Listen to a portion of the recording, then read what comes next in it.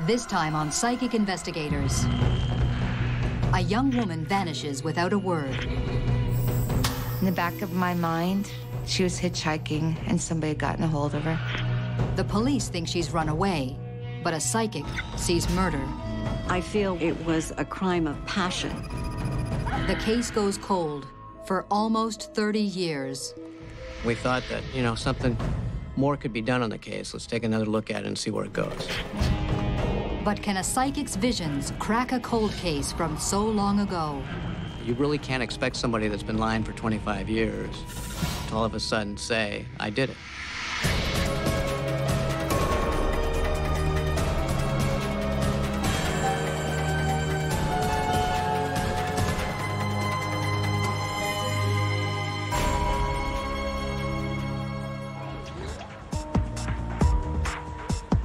Los Altos, California, in the foothills of the Santa Cruz Mountains. Once known for its orchards, by the late 1970s, it's become a bedroom community for Bay Area commuters. It was a very quiet, calming place. It was affluent as it is today. The people who lived here cared greatly about their community. Los Altos is a safe haven, a good place to raise a family, or so it seemed. On March 28, 1978, 17-year-old Laura Ann Byerly, a student at Los Altos High, vanishes without a trace.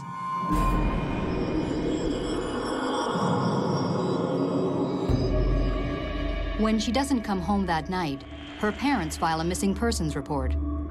Police quickly decide Laura has run away, with good reason. She had run away at least 6 times, and she had had problems with her parents. She would run away, she would disappear. She had been gone for several weeks, and then she would reappear, come back home. She'd always keep in contact with her friends, and then, come back into the household to make amends with her mom. Mary Cressy has been Laura's best friend since the 8th grade. Every time that she ran away, I was always the first person she'd go to. She ran away, but she always came right back. Her parents, Erwin and Betty Byerly, are sure that this time she hasn't run away. Recently, she's been turning her life around. She was rebuilding her relationship with her parents. She had decent friends and wanted to change. But the police are certain that Laura has taken off, and her friends are hiding it. So you guys saw her yesterday, and if you guys have seen her, you know her. They questioned us about last time we had seen Laura. And they said, well, has she contacted you? And I said, no. I was like a sister to Laura. We stuck together through everything. We would take her parents' station wagon out and we'd unhook the speedometer so they wouldn't know we were going somewhere. We would say we'd be in town going shopping, but actually we'd head to Santa Cruz. She was just a social butterfly. She trusted people. At the Byerly's insistence, police proceed with a routine missing persons investigation. They discover that the day she disappeared, Laura broke up with one young man, Scott Schultz, and made a date with another, John McFoland. The day she had disappeared, she had gone to school that morning. She had the same class as this John McFoland in the morning. 2 witnesses say they saw her leaving, going into the parking lot area. She did not go to her second period class. She was never seen again.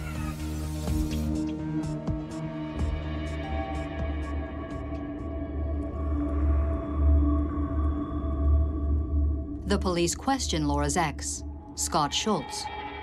He tells the police that he was home and he never saw Laura. He thought she was going to hitchhike over to the house.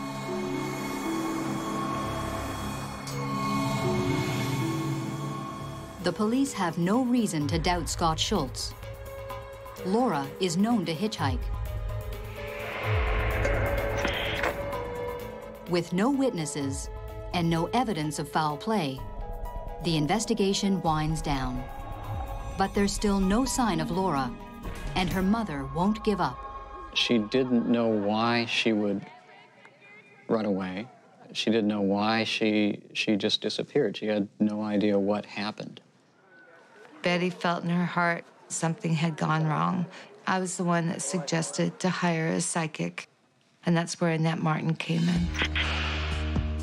Annette Martin is a well-respected California psychic who's helped to solve crimes for law enforcement agencies across the country, including the FBI. 10 days after her daughter's disappearance, Betty Byerly visits the psychic and provides her with a photograph of Laura. I close my eyes and I take a couple of deep breaths, and immediately I begin to receive impressions from that photograph. Laura did not run away at all. The police are wrong.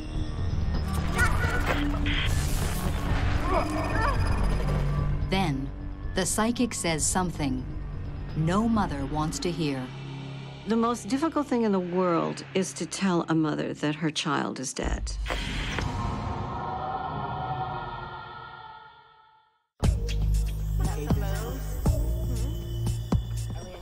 "17-year-old Laura Byerly has gone missing from her Los Altos home.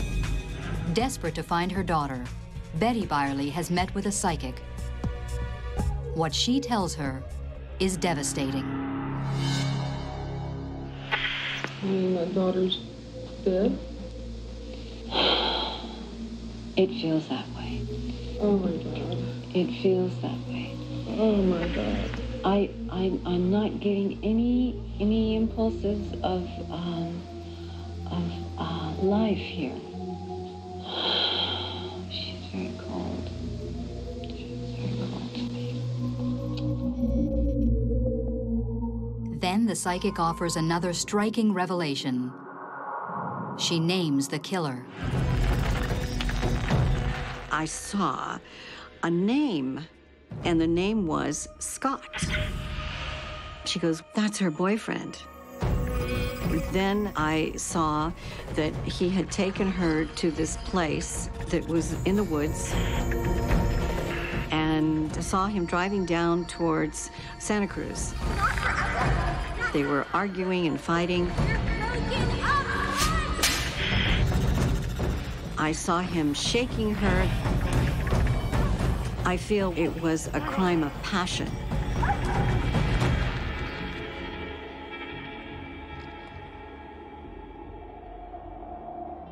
And then I saw him bury her in a very shallow grave. Betty was in a state of shock. I had said that the police would not find her body, but I saw a hiker finding her body. And I said to Betty, have they spoken to this Scott? And she said, yes, they have. Betty clings to the hope the psychic is wrong. But in her heart, she believes Laura is dead, murdered by her boyfriend, and buried in the Santa Cruz Mountains. I remember sitting in her mom's living room and crying our eyes out together, going, no, it can't happen. It can't happen to her only daughter. Laura's mother turns the tape over to the police and begs them to look more closely at Scott Schultz.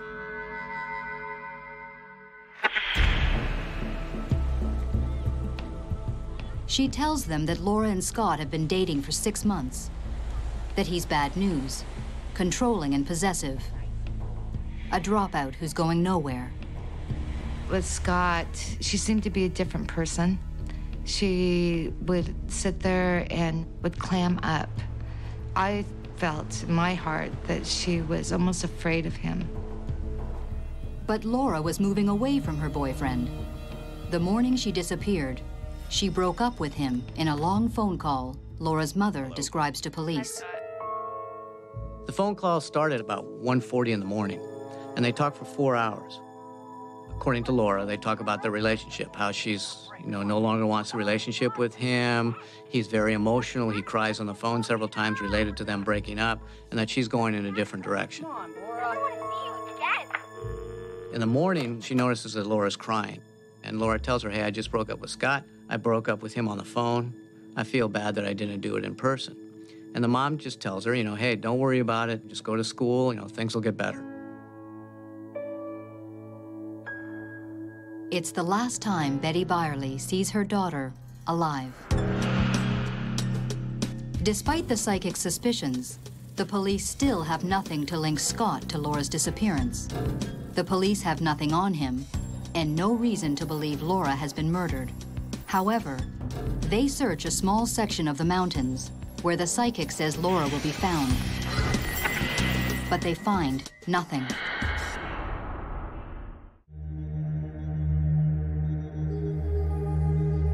Police set the case aside.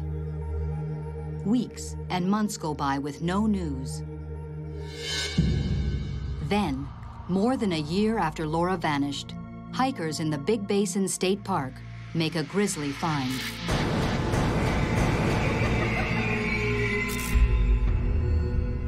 April 1979, some hikers in the Santa Cruz Mountains going along a trail, their dog goes off to the side, and he brings out what appears to be a bone. The people kind of look at it, and then they discover that, hey, this is a human mandible. They also find some clothing and some other items, and they gather all these items. So they go alert the ranger who then calls the police department, and they recognize it as a crime scene. The Santa Cruz County coroner concludes the young woman has been dead for at least a year. Her name is Laura Byerly. The police contact Mary Cressy, now living in Salem, Oregon. They said that they'd like to fly in and interview me, and they would like to have me look at some items that belonged to Laura. I had to do this because her dad had died 6 months after Laura disappeared, and I don't think that her mom was able to handle the pressure. I had to identify her shoes, I had to identify her black polyester pants, and I had to identify her sheer flower top. That's all that was left. Her jewelry wasn't there, and Laura always wore jewelry. So I thought that was quite odd. The Santa Cruz police join with Los Altos to investigate what is now considered a homicide. They re-interview witnesses, including Scott Schultz, but uncover no new leads. The Los Altos detective re-interviews Scott at that time. In fact, at this time, it's the most thorough interview of Scott done by the Los Altos Police Department. But he's really never really taken on as a major suspect in this case. They can't tie him to the crime scene.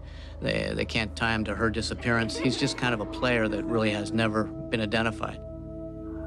As far as they're concerned, she was a runaway.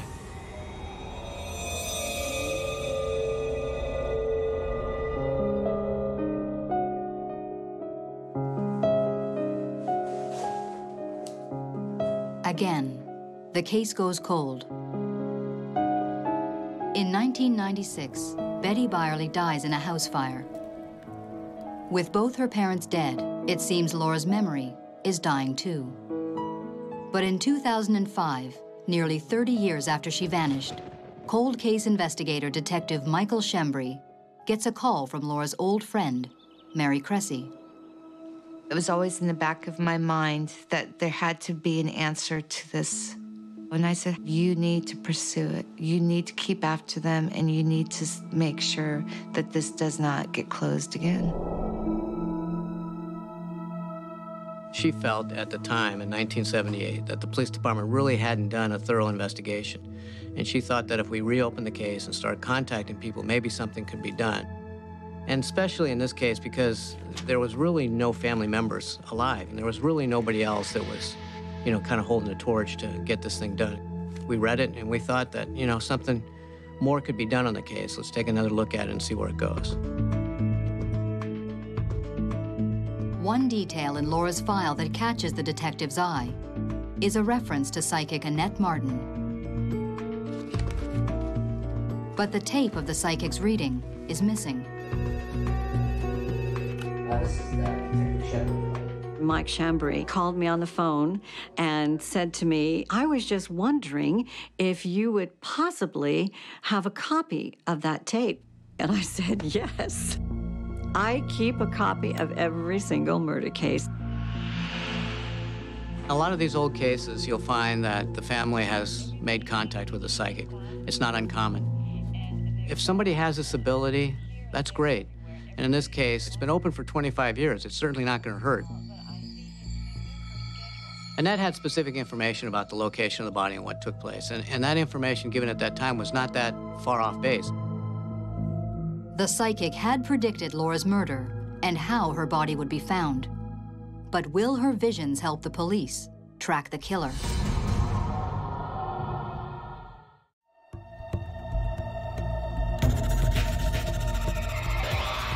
It's been nearly 30 years since the remains of 17-year-old Laura Byerly were found in the Santa Cruz Mountains.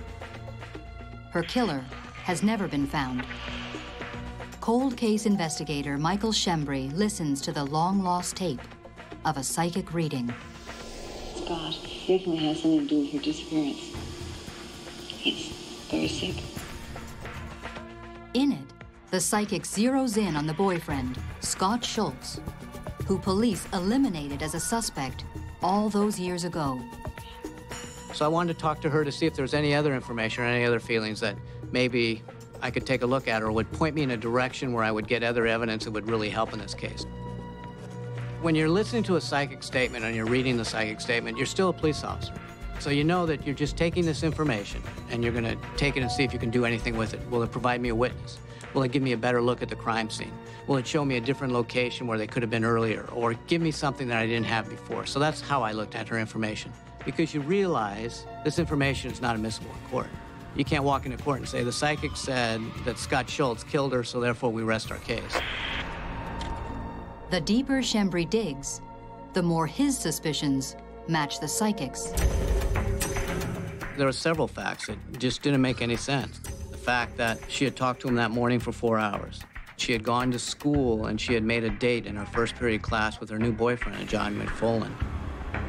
Then she had a hair appointment later on at 3 o'clock in the afternoon.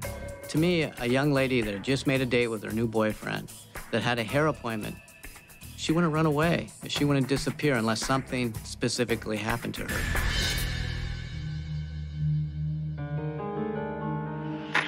Shembri tracks down Scott Schultz, now 46, and a mechanic in Loveland, Colorado. Before interviewing Scott, the detective talks to Cheryl Schultz, his ex-wife. The story she tells him only serves to heighten his suspicions. She talks about an incident in 1990 where she is going through his items. She finds this box in the back of one of his dressers. And inside the box, she finds this article about this girl that has disappeared and the bones being found in the Santa Cruz Mountains. She also finds a ring, and she finds a couple other items. And she kind of wonders, who is this? He's never talked to me about this, but obviously it's pretty important because he's kept the article. Eventually, she asks him about this, and he just kind of blows it off, just saying it was an ex-girlfriend. So you have that information, it's like, why would he keep these items? Re-interviewing everyone who gave statements originally finally pays off. A woman who was a friend of Scott's reveals to Shembri that 30 years ago, Scott's uncle owned a weekend home 8 miles from where Laura's body was found. Scott knew the area well. When I saw that he had an uncle that lived on China Grade, then I knew I could tie him to the crime scene. And once I knew I could tie him to the crime scene, then I knew this case was over with. All I had to do was build it up. All I had to do was get the circumstantial evidence that would put it all together, and that would give you enough probable cause to arrest this guy. The 4-hour phone call, the box of mementos, now the connection to the crime scene. The detective has enough for a warrant. August 23, 2006. Shembri searches Scott's Colorado home. He discovers Laura's rings, her photograph, and a news clipping. Crucial evidence. Shembri gives psychic Annette Martin a call. Michael Shembri told me that he was going the next day to Colorado to arrest Scott. And I said, oh, wonderful. Finally, we're going to have closure on this case. Scott Schultz is arrested for the first-degree murder of his high school girlfriend, almost 3 decades earlier. They called me up and said that they had just arrested Scott Schultz for the murder of Laura Byerly. I'll never forget it. And I just burst out in tears and said, finally. Brian Welsh is the DA who prosecuted the case. This really was a classic case of all the circumstantial evidence, when looked at in its entirety, pointed to Scott Schultz and his guilt. But he had steadfastly denied killing Laura when he had been interviewed on a number of occasions by the investigators. Scott Schultz is extradited to California, where he pleads no contest to a reduced charge of voluntary manslaughter. Voluntary manslaughter in this case is referred to as a heat of passion crime. Under California law, a person can plead either guilty or no contest. In this case, he pled no contest.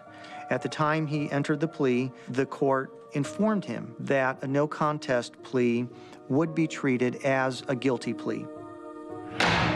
By pleading no contest, Scott Schultz avoids the uncertain outcome of a jury trial, and the full details of how Laura died are never revealed.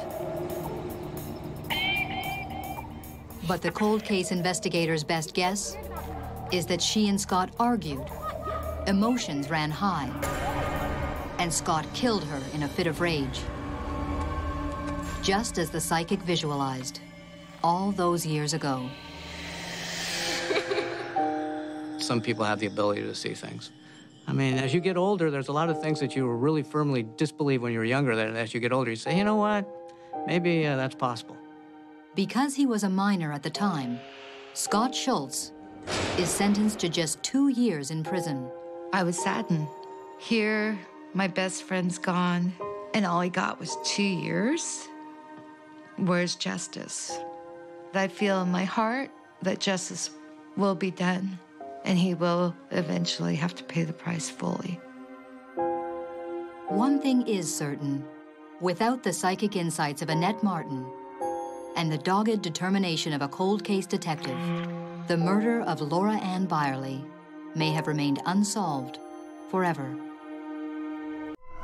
This time on Psychic Investigators. A swimming instructor is found stabbed to death in a quiet Florida town. Someone couldn't have walked out of it that wasn't covered with blood. But the case is going nowhere, fast. There was no physical evidence to arrest him. Until a psychic claims to see the killer. It's just a disgusting crime of extreme terror. But are his visions enough to crack the case? He says, the killer's nearby, the killer's nearby.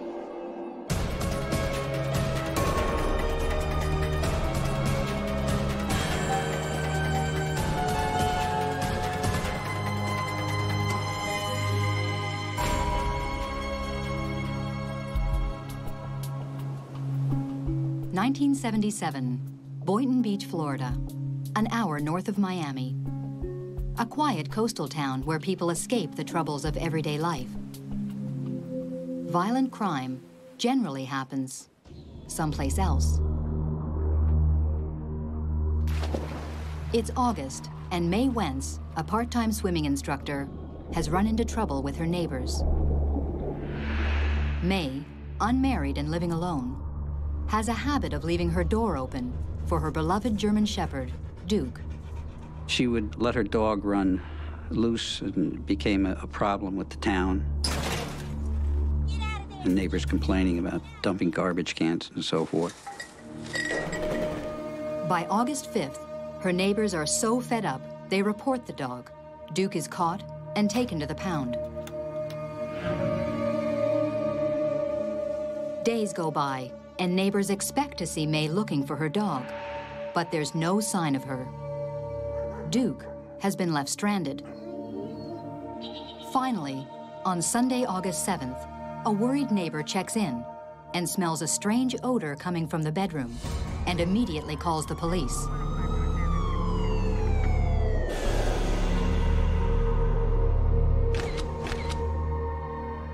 Mae Wentz was lying on the floor next to the bed. She had been stabbed. Sergeant John DiBattista was the first on the scene. There was a lot of blood all over the bedroom, on the walls, on the bed, on the floor. Lieutenant Ed Hillary is the lead investigator in the case. There were 2 pieces of a knife at the crime scene. One was the point of the knife, and then one was a broken part of the blade. We never found the handle. Aside from this, the killer has left little evidence. We were able to lift several latent fingerprints, but they were subsequently identified as belonging to May Wentz. From the state of decomposition, police determine how long May Wentz has been dead. We had a possible time span of when the crime occurred, and that was 2 to 3 days. But this only makes things harder for the police. It's the first 48 hours that are the most crucial in any murder investigation, and those hours are gone. Adding to the mystery, nothing in the house seems misplaced, ruling out robbery as a motive. And the autopsy later confirms that there was no sexual assault. Her only enemies, it seems, are feuding neighbors. We had no reports of cars leaving the area quickly or anything like that, so we had the feeling, with the blood all over the walls, someone couldn't have walked out of there that wasn't covered with blood. If they went any distance, possibly someone would see them.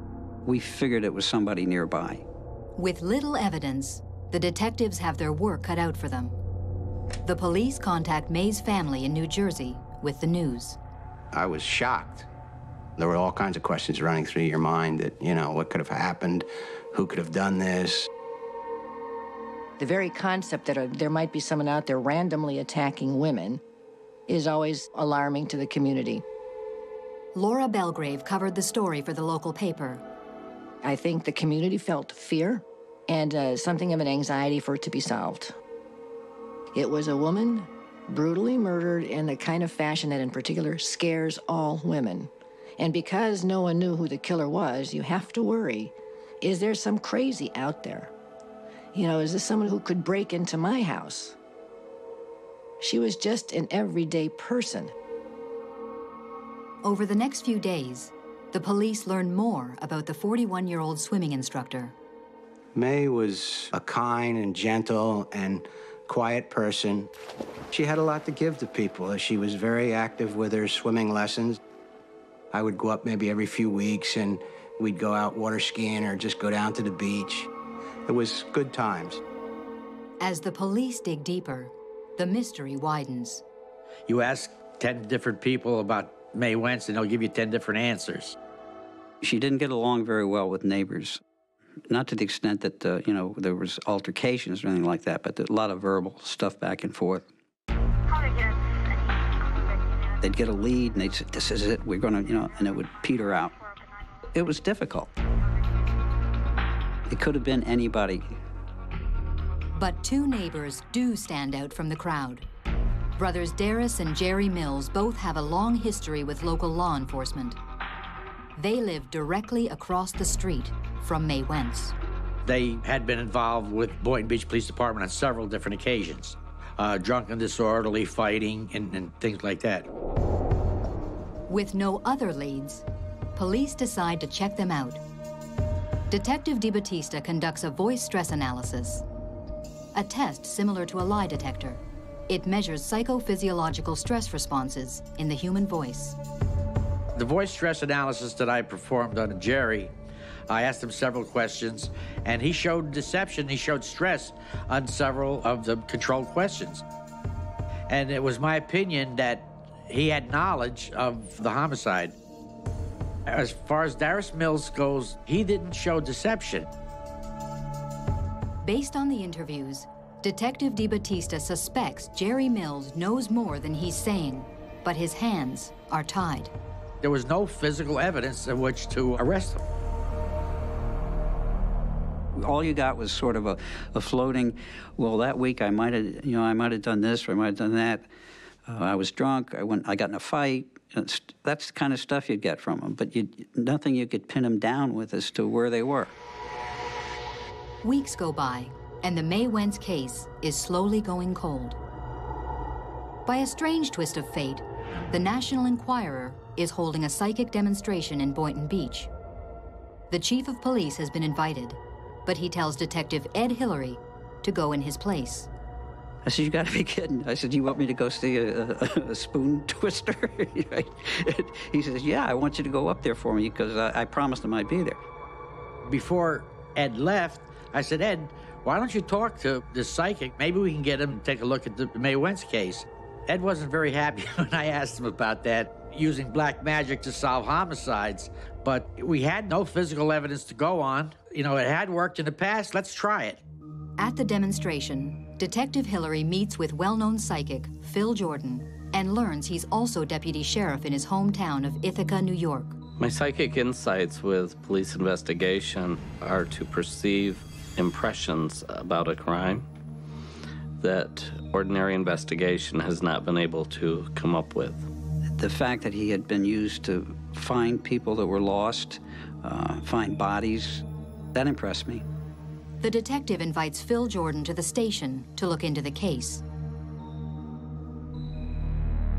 But will his psychic insights help to solve the brutal murder of May Wentz? She's trying to fight.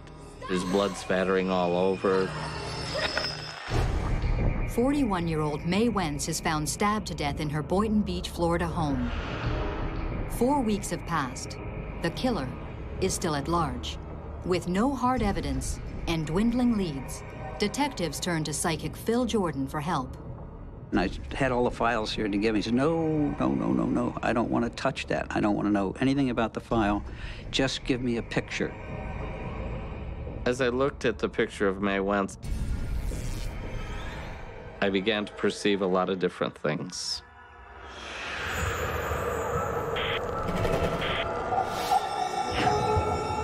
I felt her to be a very independent woman. I felt she was a good person, but very much an individual, very much to herself.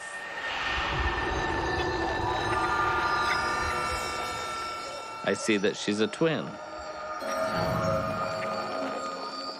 I see a pink house. I began to sense things about the murder itself.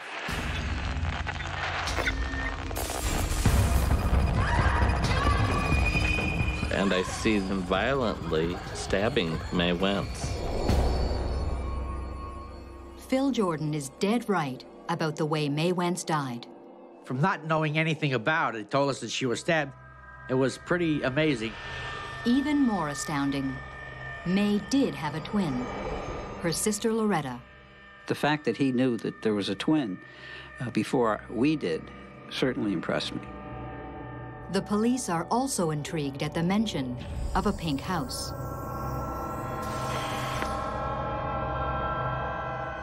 They took me to the scene of the crime. They told me that this was the house the crime occurred in, and I was taken back a bit because I perceived the house to be pink in color. As it turns out, the house was pink. We noticed right away that the house was a different color because the owner of the house had repainted it after it was cleaned up, and I guess he was getting ready to try and rent it or sell it. I immediately felt I had to go in the house because I believed that's where the crime did occur. I had an eerie feeling about the bedroom. I stood in the doorway and I began to sense things. I see a person. I see him coming into the house. I see that he's wearing a brown uniform.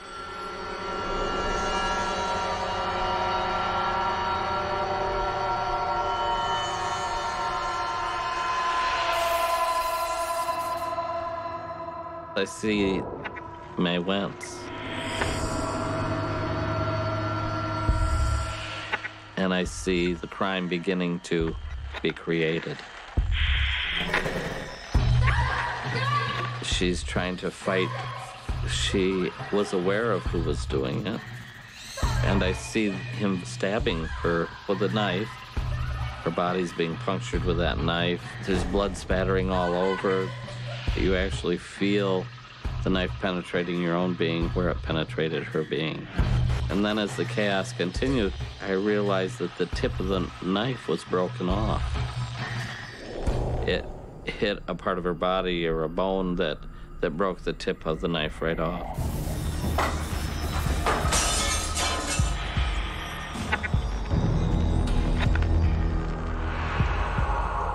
Then I feel the need to get out of there. Something's drawing me to the outside. The person that committed this crime was close. Phil walked across the street, and he stopped. It's almost like a suffocating feeling. A fear or a paranoia overcomes you. He says, my God, the killer's nearby, the killer's nearby. And he's looking right at the Mills brothers' house. That really got me. Now I'm becoming a believer because we never told him that the Mills residence was where we had suspects. It was kind of creepy. The psychic's revelations seem to confirm what the police already suspect, that one of the Mills brothers killed May Wentz. But where is the rest of the broken knife? I immediately asked myself, where would the handle of the knife be? The thing that kept coming to me was under a boat, under a boat. Where is the boat? The boat is where the perpetrator of the crime lives. John and I both looked in the backyard looking for this boat. But they find nothing. Phil Jordan returns to New York, leaving the police to figure out the meaning of the brown uniform and the boat. Driving back in the car, John and I were looking at each other and say, this guy's on point with things. Let's tell the guys that we possibly should be looking for someone in a brown uniform, maybe a delivery guy. Find out if we can develop any suspects in the area. Intrigued by the psychic's vision of a boat, the detective has an idea. John says, you know what we got to do? We have to look at those aerial photographs. As far as aerial photographs, that's a standard operating procedure any homicide. For the crime scene investigator to go up and take aerial photographs of the neighborhood. We went back to headquarters. First thing we did is we checked the photographs, and we found a boat. Phil Jordan was right. There was a boat at the Mills residence. Could this be where the murder weapon was thrown on the night of the crime? On the day the photographs were taken, that was just shortly after the event. When Phil came, there was no boat behind the house. It had been moved. Although the police now have evidence that there was a boat, they can't get a search warrant on the word of a psychic. We had no reason to go on the Mills property because, you know, he needed probable cause, and we had no probable cause. But now, there's another twist. Investigation brought to light that Darris Mills worked for a landscaping company that wore brown uniforms. Is this the brown uniform that Phil Jordan claimed to see? Prompted by the psychic's remarkable visions, May Wentz's neighbor, Darris Mills, is now the prime suspect. But without any concrete evidence, how can the police prove he is the killer? A small Florida town is gripped in fear when a swimming instructor is brutally murdered in her home. With the help of psychic Phil Jordan, police now have a prime suspect in their sights, but they can do nothing. In any murder investigation, you're going to have to be able to tie the victim and the perpetrator together. You got to have some physical evidence or eyewitness or something. It's very frustrating that you can't make an arrest. When you know deep down that somebody committed the crime. Sergeant DeBattista and I were particularly bummed out by this because we had a perfect record. It was a thing of pride also for us. And we were working real hard on it. That's the part that hurt, was we wanted to continue that record. We wanted to get this bad guy off the streets, and we just couldn't get it done. The detectives believe Darris Mills is the killer, but with no proof, the case slowly goes cold. The investigation continued for several months till everything just sort of ran out. It was looked at less and less and less. Over 3 years, it had petered out to the point where it was a cold case until it just went away. But it didn't go away in our minds, I'll tell you that. The community really wanted an end and a resolution to the May Wentz case. There was a loss that shouldn't have been, And when you go and you see a neighborhood where this has taken place, for example, it's changed somehow. It's almost in the air. May's family continues to pressure the police for answers. As a family member, you don't want the police to stop. You want them to spend every minute of the day on solving that crime. If this happened again, who would be to blame? Over the years, psychic Phil Jordan stays in touch with detectives from his home in Ithaca, New York. Though the investigation is cold, the psychic impressions are the same whether they would be 3 years or 23 years. You become so involved in the case that you actually feel a part of the case. And I was sure that Darris Mills was the person involved with the crime. But the case gathers dust on the shelf for 3.5 years, until the police unexpectedly catch a break. On March 9th, 1981, Darris Mills is brought in on burglary charges. Police call Phil Jordan to let him know. When I have a case where we have somebody in custody, I would either do prayers that they would turn themselves in or confess to the crime. That doesn't always have to be verbally done. That can be done just through concentrated effort and thought.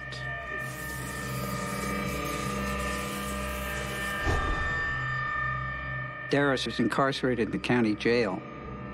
In the middle of the night, he woke up screaming and hollering. The jailer went to him. He says, "I killed a woman in Boynton Beach." He says, "I killed her. I killed May Wentz."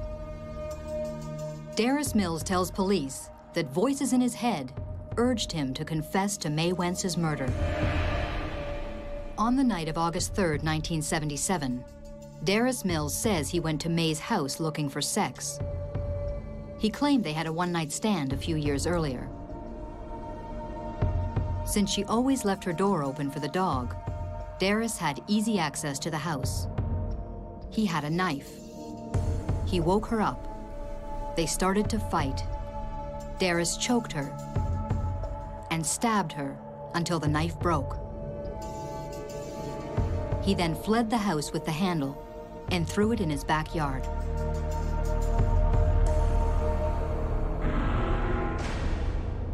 Some of the stuff he said is just tremendous. No question about it. It was on point. The fact that the knife had been thrown by a boat, and the fact that he knew the gentleman had a brown uniform, he lived in the neighborhood close by. I mean, these weren't things that he was just kind of guessing at. Darris Mills is convicted on second-degree murder charges. He is later diagnosed with schizophrenia. But could the voices that prompted Darris Mills to confess be something else?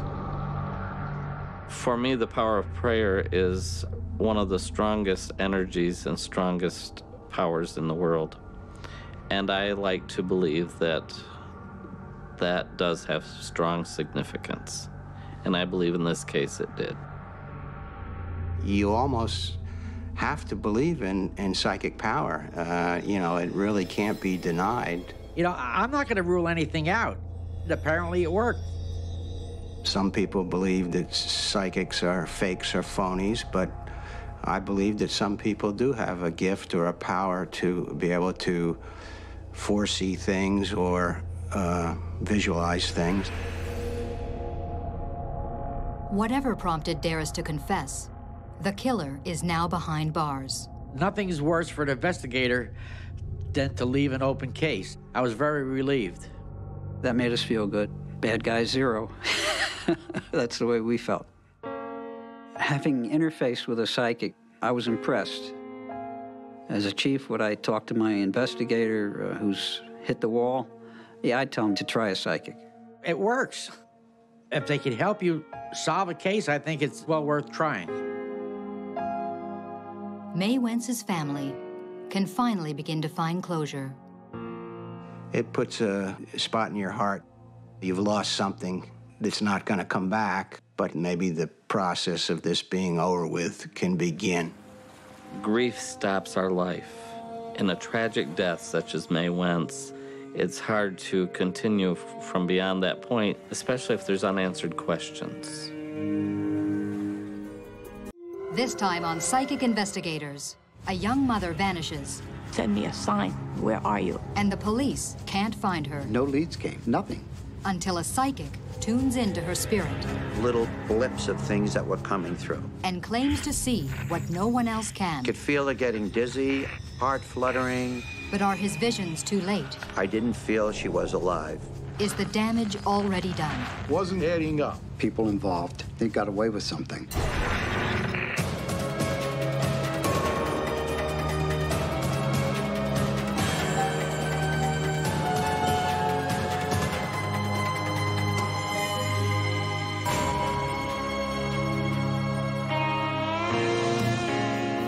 In the shadow of New York City sits Sayreville, New Jersey. Once an industrial powerhouse, by 1996, a bedroom community. Not only do commuters cross the bridge from the big city, but drugs and the damage they do also make their way to Sayreville. On June 1st, 22-year-old single mom Nicole Arokas heads out for a night on the town with friends. The former NYU student lives at home with her parents, leaving her 16-month-old daughter, Dylan, in their care. She was a good mother. I thought, oh, she's going to be asking me to babysit all the time. And I was just out of all that stuff. And I only had one child, and I didn't want to get back into that. And she didn't. Maybe once a month, you know, she'd ask me to babysit.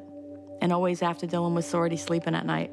But when Nicole fails to return home that night, her parents know something is very wrong. Recently, Nicole has been hanging out with a bad crowd, with a taste for booze and drugs. I knew that if she didn't come home and didn't let us know something was wrong, that she couldn't.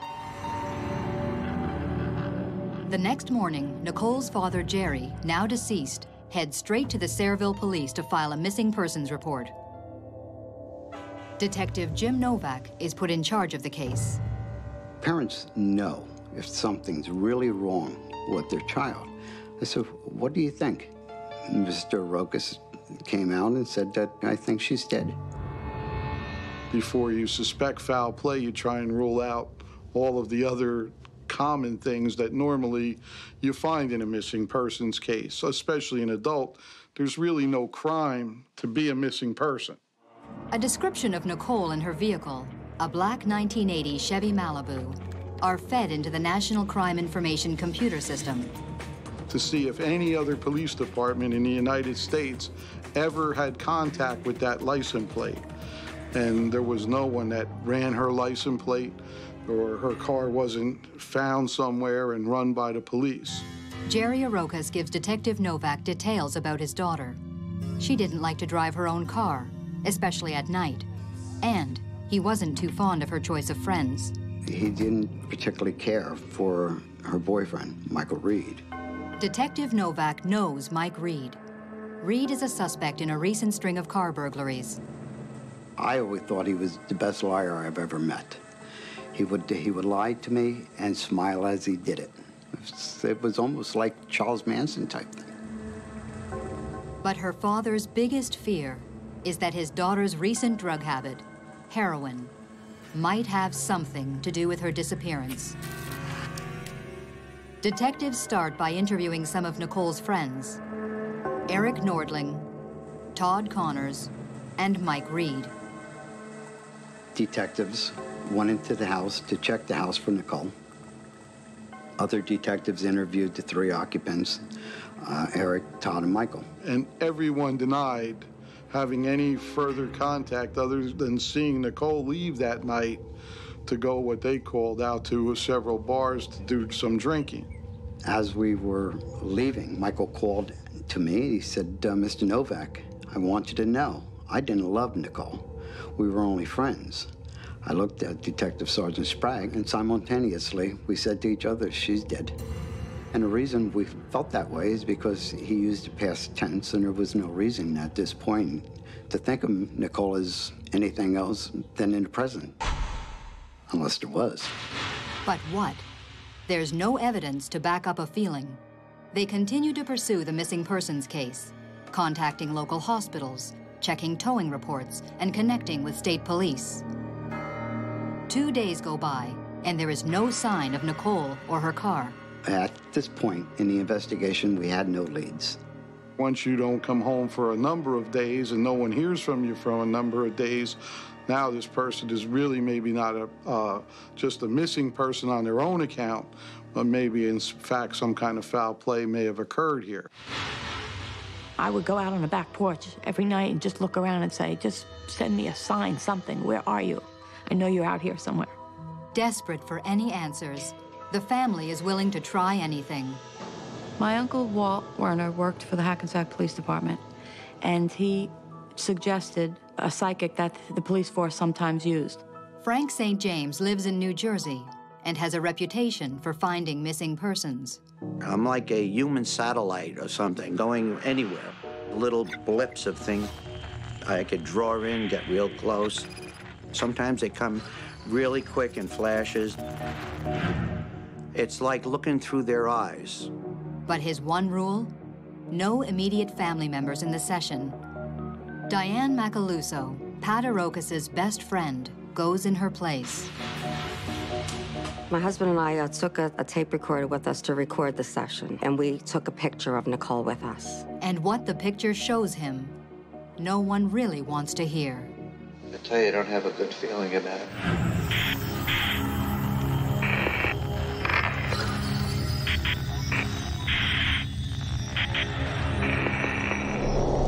She did expire sometime Sunday morning.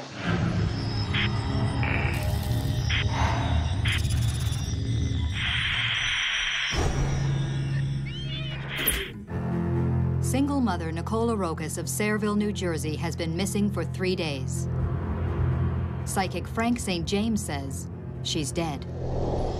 She did expire sometime Sunday morning. Oh, my heart sank when I heard that because I was still hoping that maybe she just went off with friends. The psychic claims to be picking up images of Nicole from the night she went out with friends. I pick up some drugs Saturday. The turnpike is off of there on one of those little side roads. She's not moving. She's not too far from home. I do feel something by Thursday. Is the psychic right? Will they find Nicole by Thursday? I didn't have hope that she was alive. I knew that when she didn't contact us and didn't come home, I knew it. But I just had to find her. The Arokas invite the psychic to their home. Maybe here he can get a clearer picture of where their daughter might be. Left alone, he moves through the house. It's in the kitchen where Frank claims to connect with Nicole's spirit. Nicole started to come through really easy. It looked like I was flying up above, near water, a dirt road, bridges, cattails, or her car in the marsh. One of the wheels was in the water, a feeling of closed in. I felt that if I was standing 25 feet away from where she was, I wouldn't be able to see her. I couldn't see it from the road. The only way is from above. Nicole's father takes the tape of both psychic sessions to Detective Novak. The investigator is skeptical, but he's also reached a dead end. I am not so naive to think that just because I don't have this special ability doesn't mean it wasn't given to someone else. No leads came, nothing. And it's not like we sat on our hands. I thought it doesn't hurt. Began checking all the areas that would resemble areas described by the psychic. There was an old railroad bridge, area where it was tall cattails, area where it was marshy land, ponds, lakes. We came up negative. And then the detective remembers something else the psychic had said. Have they tried a helicopter in any of those particular areas? We're only 3 days into the investigation at this point, and I'm going to ask for a helicopter, because I felt I was going to meet with the resistance. But the next day, Novak gets his helicopter. It's Thursday, June the 6th. One of the pilots asked why we're using the state police helicopter.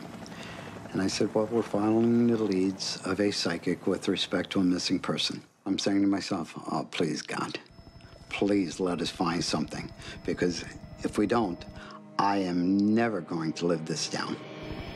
5 minutes later, above a secluded marshy area, very similar to what the psychic visualized, they do spot something.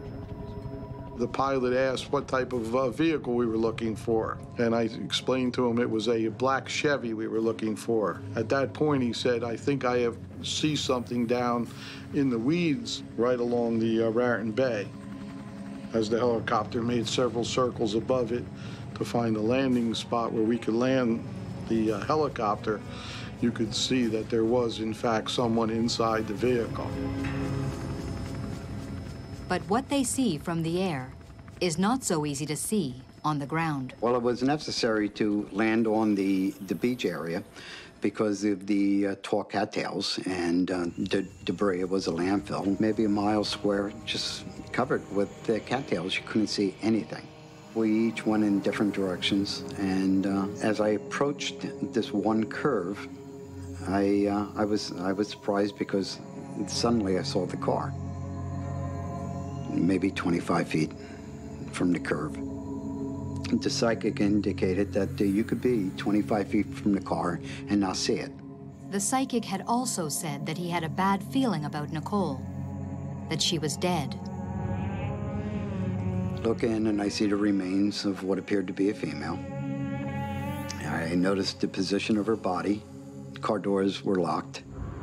I radioed in the registration, confirmed that it was in fact Nicole's car. Once we opened the door of the vehicle, she didn't appear to be seated behind the driver's seat, that she happened to be more in the center of the vehicle between the driver's and the passenger side, that the vehicle was still in gear and the ignition wasn't all the way on. Inside, police find a letter in Nicole's purse, dated June 1st, the night she disappeared. That appeared to be a semi-suicide note. Yet, there was no evidence that a suicide had occurred here.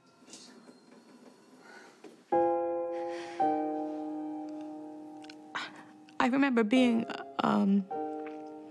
happy that they found her. But it was like I wanted to pass out and I couldn't. I was like halfway, but you know. My heart just ached for Pat and Jerry and Dylan. The autopsy finds the cause of death, acute morphine toxicity, a heroin overdose.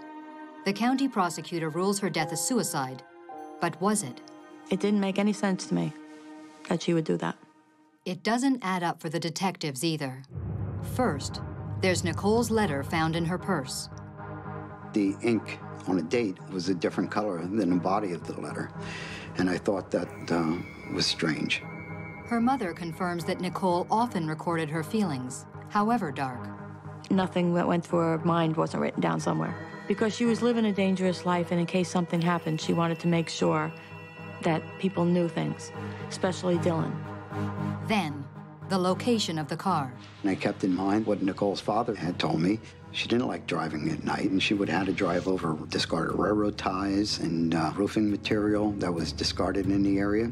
There was no way that Nicole drove herself to this particular location, especially at night. Somebody had to have driven her car there. And some of the things that really stood out were what wasn't there. No drug paraphernalia, there was no needles, no syringes, other than a ligature on the floor.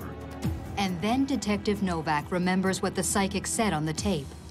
Nicole was not alone when she died. There's at least 2 or 3 of them.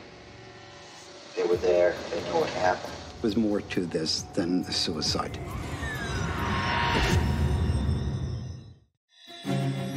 "22-year-old Nicole Arokas has been found dead inside her car.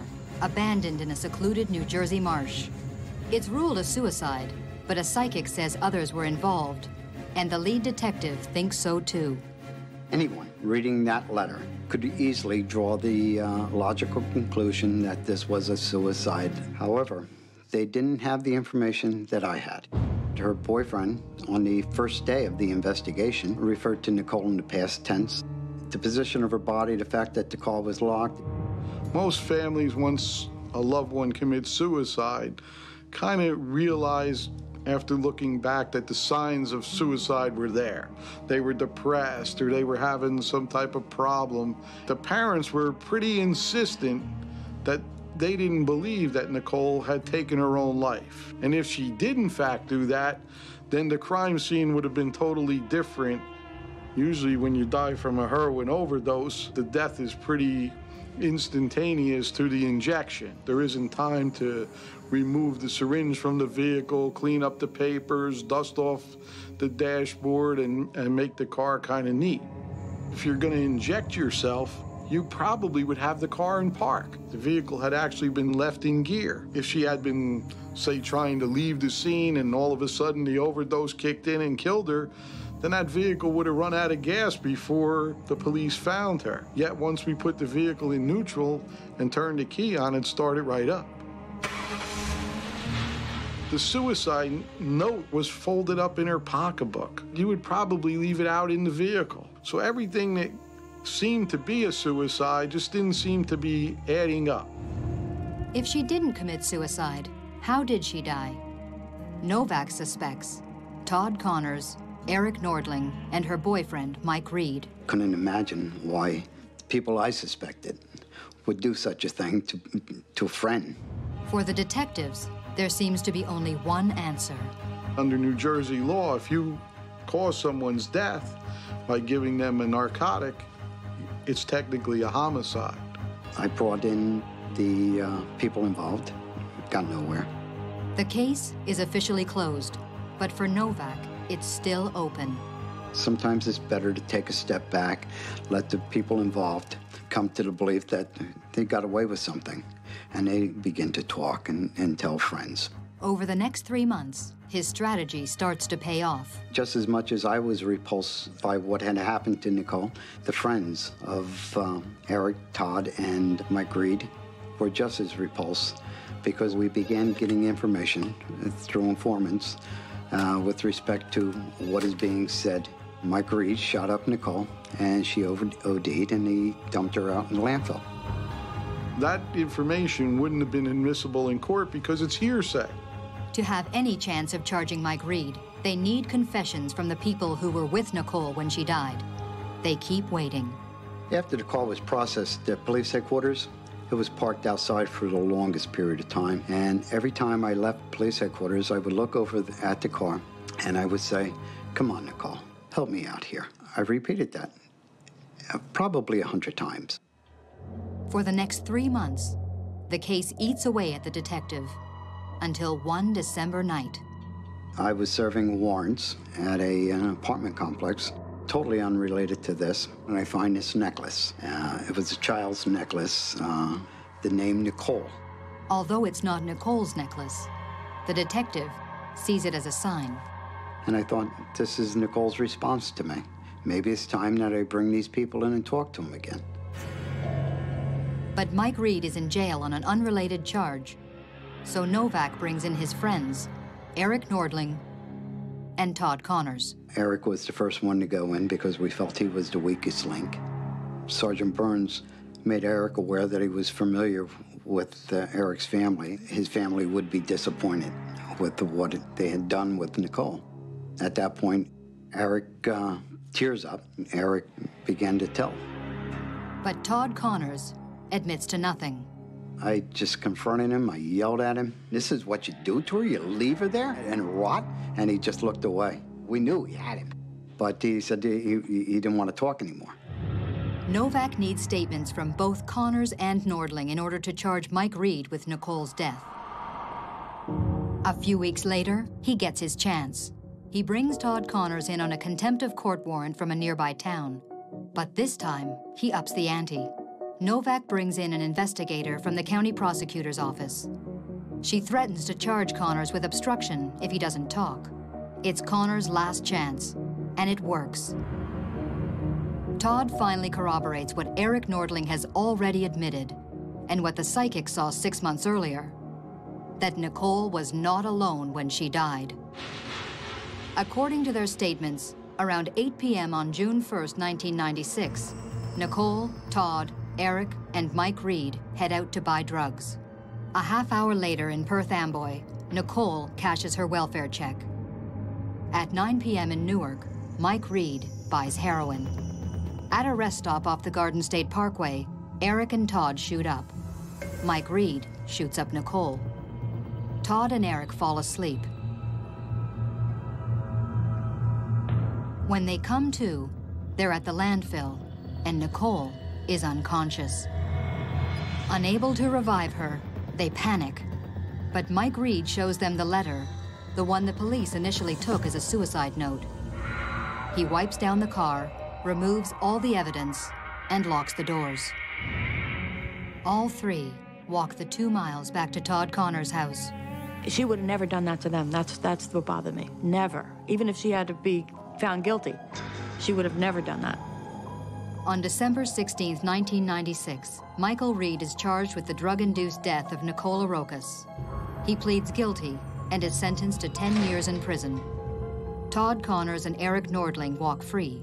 Obstruction charges against them are dropped in exchange for their statements. We had nothing. We found Nicole based on the information supplied to us by the psychic, Frank St. James. And that's it. It's just, I don't see how anyone could dispute it. I can't explain it, nor would I even attempt to. I would certainly not have a problem with talking to a psychic or talking to the devil himself if it would help us solve some of our unsolved crimes. I've done hundreds of cases. This was particularly gratifying, I guess, too, and sad at the same time, but I felt I helped the family at least.